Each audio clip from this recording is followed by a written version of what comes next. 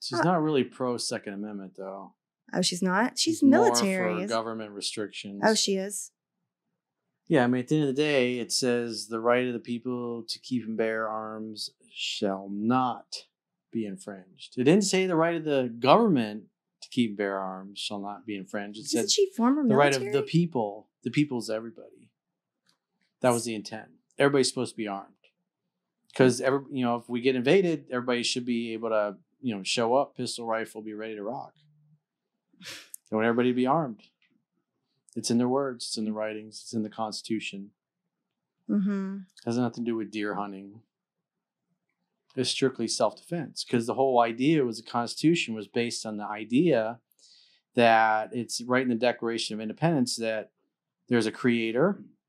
Doesn't matter whether you believe in him or not. There's a creator. It's assumed there's a creator. And therefore, we're entitled to life, liberty, pursuit of happiness. We own our bodies, basically. And if somebody tries to harm us, we have the right, comes from the creator, not man or government, to defend ourselves using lethal force. That's why. And then the people are the equals of their government. So you say, why have an AR-15? Why have semi-automatic? Why have machine guns, which you can still get, but obviously pre-1986 and takes a year to, get approved. But at the end of the day, the people, all men and women who are citizens are equals of everybody in government. We're equal. You're equal to the president of the United States. Joe Biden is not any more important than you, or me, or you. We're all on the same level. And so, therefore, that's why we have weapons. We're supposed to be competent and safe with them. So if we ever got invaded, we'll be the strongest nation in the world. Because even if you take all of the members of the military, of all the world's military, and combine them into the world's largest army, they'll still be outnumbered by the over 100 million Americans that have weapons. So that was the intent. It's, Admiral Yamamoto said during World War II, or leading up to it, that if we invaded the United States, there'd be a rifle behind every blade of grass.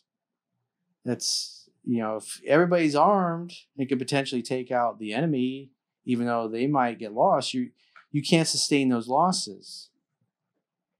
And so that's the way that our republic would remain a free republic, is if everybody had the most lethal weapons that existed.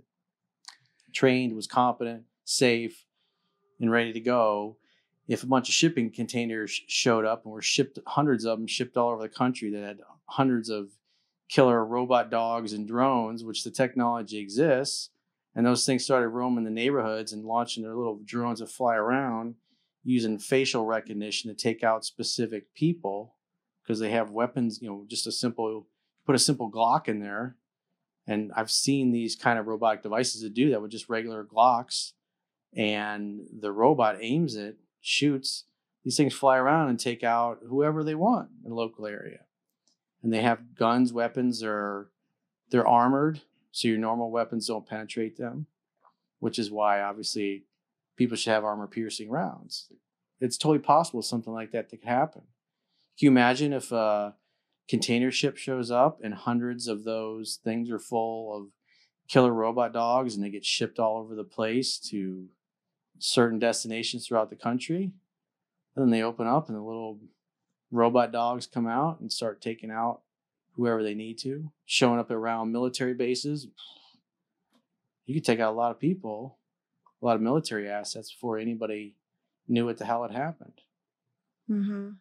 So the backup is always, what if that, hopefully it never happens, but at the end of the day, the intent was to be so armed, to be so dangerous, to be so lethal that any other country, any other foreign entity or power, it would be suicide.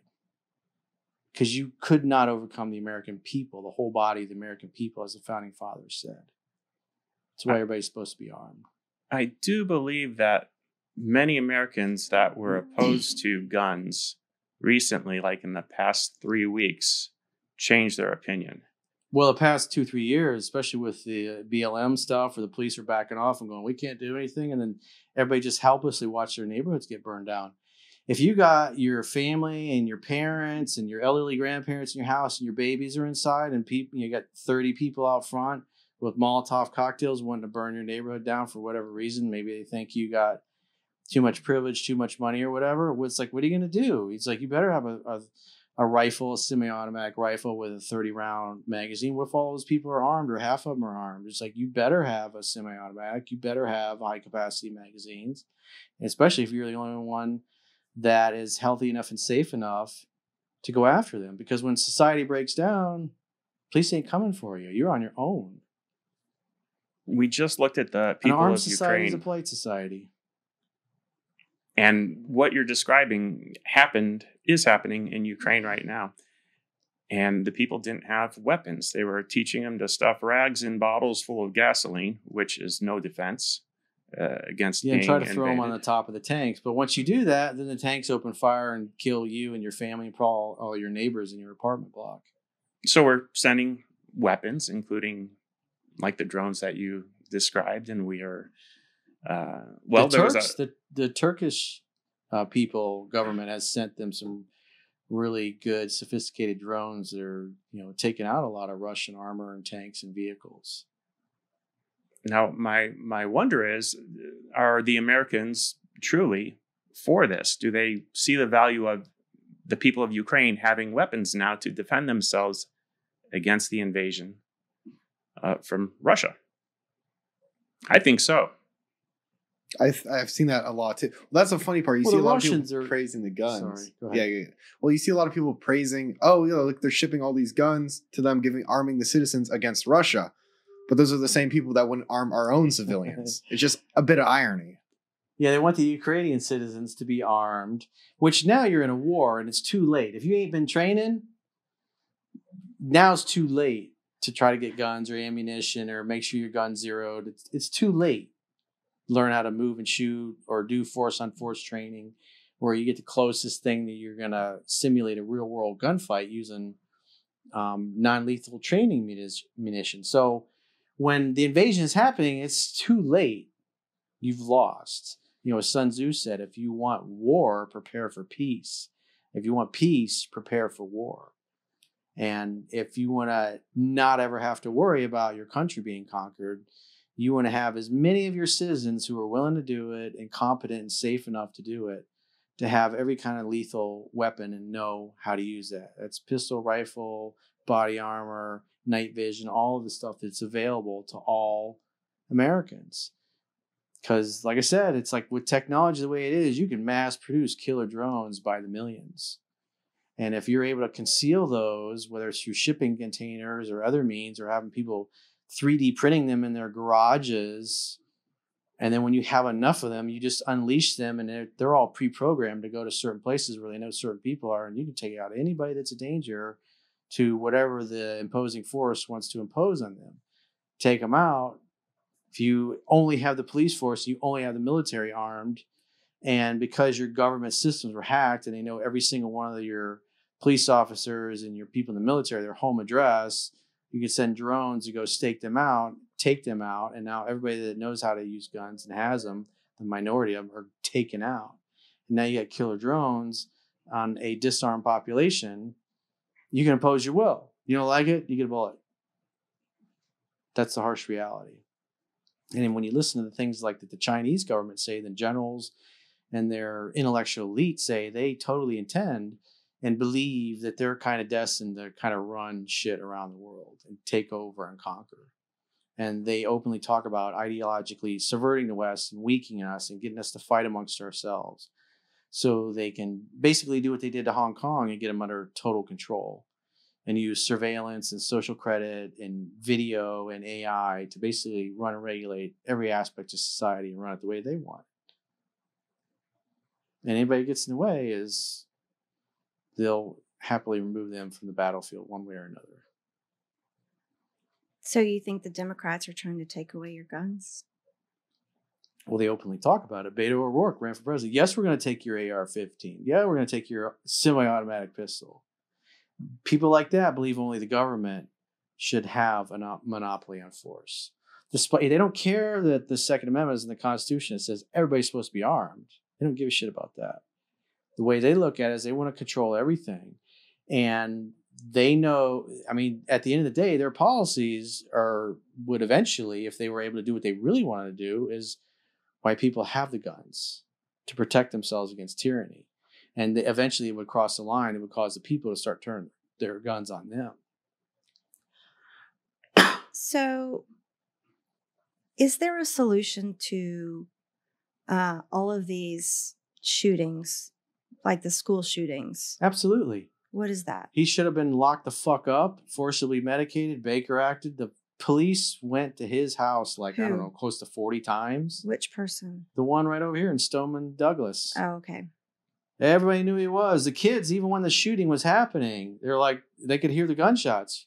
They knew exactly who it was because that dude had been threatening to do it for years.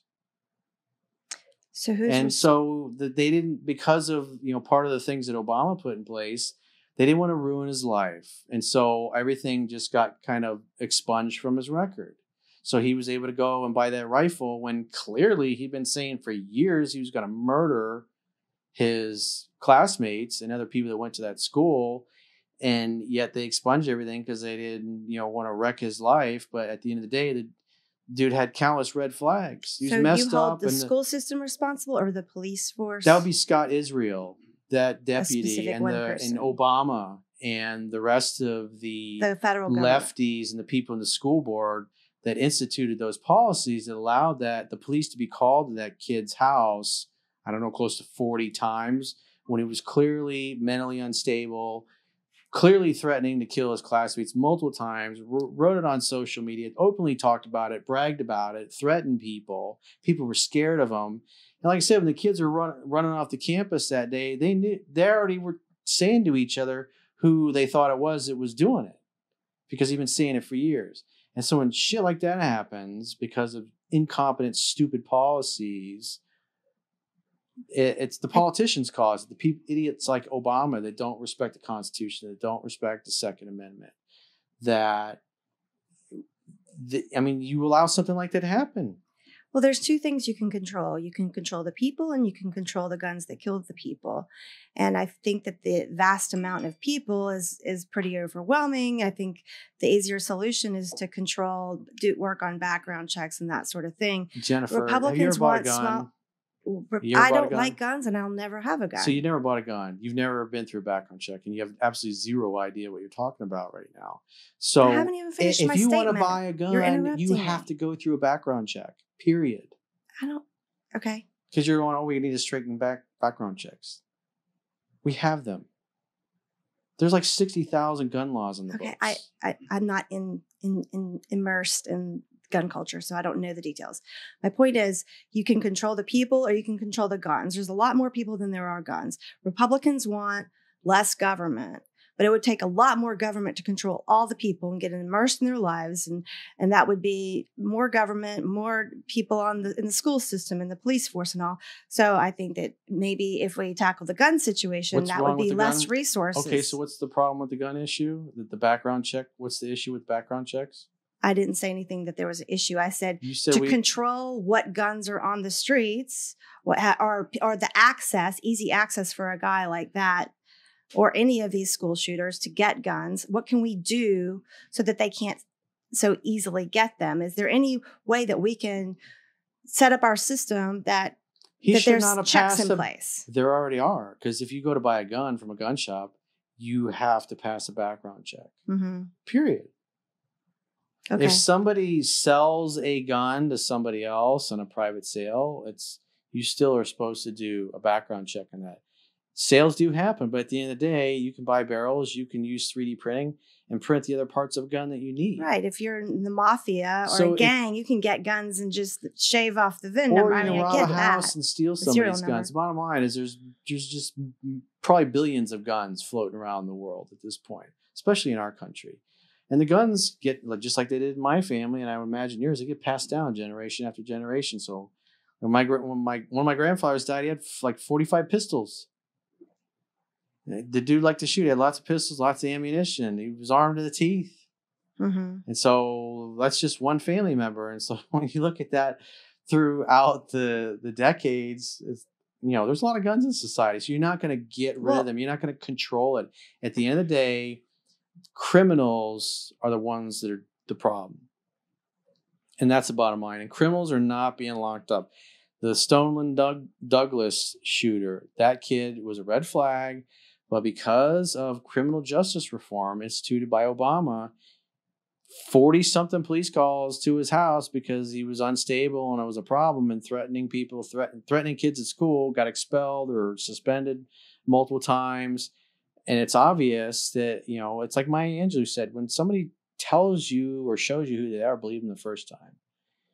He'd been saying it for years, and then he was allowed to pass his background check because of legal policies that Democrats put in place. The whole conversation is about gun control. Let me finish. So the other thing is, when you look at stuff, because we've done a bunch of news stories about this, when you look at like guys like George Gascon in LA that are criminal justice reform, no bail policies. If you rob somebody or beat somebody up, or you just get no cash bail. In other words, come in, we'll do the paperwork, just show up for your court appearance, and then you're right back out on the street, so you can go right back to committing more crimes. And then people like they did in San Francisco wonder why nothing's happening. When you look at like the broken window thing, or like what Giuliani did to clean up New York, and just simple things like guys jumping over the little turnstiles instead of paying their fare to get on the subway, what they noticed was like they would let that stuff slide. But under the kind of like the broken windows thing, which is like putting the vibe out there that nobody gives a shit. So when you allow people to just jump over the turnstile and not pay their subway fare, and even if cops are watching this, it just communicates nobody gives a shit. Oh, you want to spray paint a car? Go ahead. You want to break the windows out? Go ahead. Nobody gives a fuck anyways, so who cares? Go ahead and destroy it. Piss on the floor. Who cares? But if you keep everything clean, if the train gets to the end of the line and there's paint on it, you remove the paint. You don't allow cars to stay in the line and got spray painted, because then other people spray paint it or piss on the floor or throw garbage or live in the car, whatever happens to be. And so the point being is that you address all those things. And it's like this. So what they started doing was that they started arresting the guys that were jumping over the turnstiles and skipping out on paying their subway fares. But there were so many of them doing it. And then when a cop had to go all the way back downtown to the police station and do the paperwork, 5-6 hours. So he's just wasted his whole shift with one dude that was skipping out on a subway fare. And so eventually they got buses. And so they would, march the dudes up to the buses, and they had people on the buses to do the paperwork, and they would get chained down to the seats. And when the bus was full, then they would take them to jail. And that solved the problem, because the dudes that were jumping over the turnstiles were also the guys doing the raping and the drug dealing and the gun crimes and the robbery and all that other shit. And so it went after the little things like that. The subways became safe, they became clean, and the criminals were sitting in jail. Because the police know it's like the same people keep getting, until they do something really super bad, they're just committing all kinds of crimes left and right, and they just keep filtering through the system. So they don't ever really get locked up. So you're saying it's more efficient to control the people and not fuck with the gun culture anymore, and just continue to put all their efforts on controlling the people instead. The law-abiding citizens are not the problem. It's the criminals are the problem. And the policies are like, we're being compassionate. They've had it rough. We don't want to ruin their lives. We want to make them a productive member of society. But like my aunt talked about, who was 20 years in the prison industry, it's like, there are people that need to be locked up. Anybody that works in law enforcement or in the prison system, it's like there's some people that need to be there. They're a dangerous society, and they'll always be. So they always need to be locked up. And what's happening is there's too many of those people that are allowed to just run rampant in society. But also, as far as criminal justice reform is concerned, you gotta, like what I talked about it in Mastering Yourself. You gotta have a way to rehabilitate people. And I like what they've done in Germany, where people kind of have their own apartments, they have their conjugal visits with their family. The goal is to get them out and become productive members of society. Make them more civilized. Yes, instead of like what we do now here in the United States, we throw them in a dog kennel basically, and then we let them intermix and join gangs and murder and rape each other, and and basically continue to be criminals to each other and just sit back and watch the butchery happen. Mm-hmm. And then they get out and they come out oftentimes literally worse than they were, more psychopathic than when they went in because of what they experience in prison.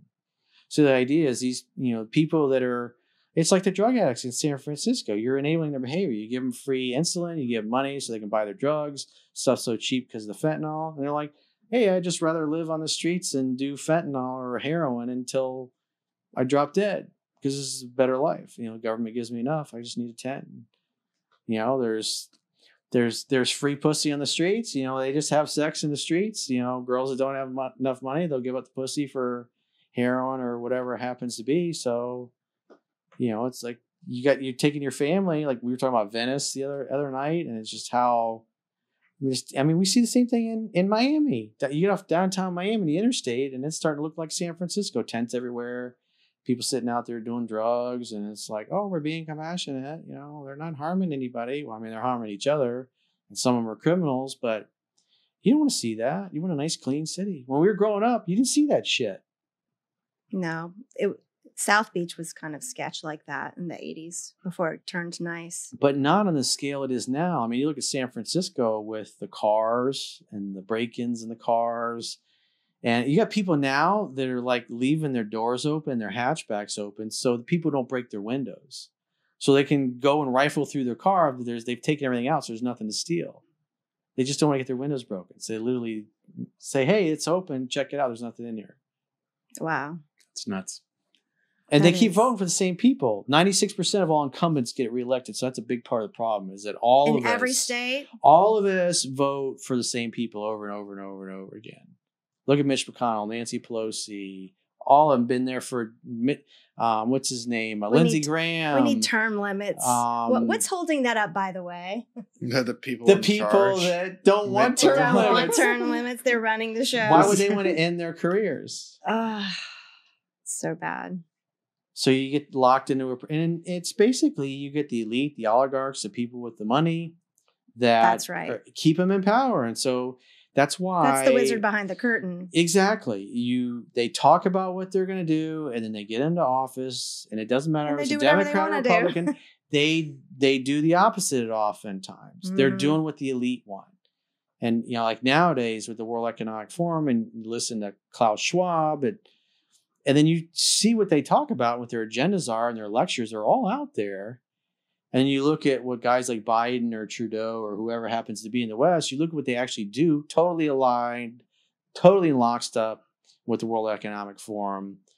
And that's why oftentimes they're doing the opposite of what they promised when they were running, is because they all see the world the same way. Eventually want to have a global authority that they keep talking about. That's why Russia's in the way, the Chinese are kind of in the way, the Chinese Communist Party, and they're trying to bring all of the global mafia elite of the world together so they can run and regulate every aspect of everybody's lives globally. And they get to fly around their private jets. The whole world is run by mafias, organized crime, basically. These autocrats, it's organized crime. And then what you're talking about is organized crime. Like, is there any place in the world that's not? Well, I think it was Benjamin Franklin said, he said, where liberty dwells, there is my country. Where are those countries? Well, the United States, another thing, I can't remember. Was it Benjamin Franklin? A republic if you can keep it? Thomas Jefferson. Yeah, it was Jefferson. Yeah, Thomas Jefferson. When they were doing the Constitutional Convention, they came out and are like, well, what do we got? Do we have a king and a queen? Like, what kind of government we got? He says a republic if you can keep it. Because the end of the day, the elite are always going to try to take your republic and your rights and your liberty. And Lord Acton, who was a very famous British politician, he said liberty exists in the distribution of power, tyranny, and the concentration of it.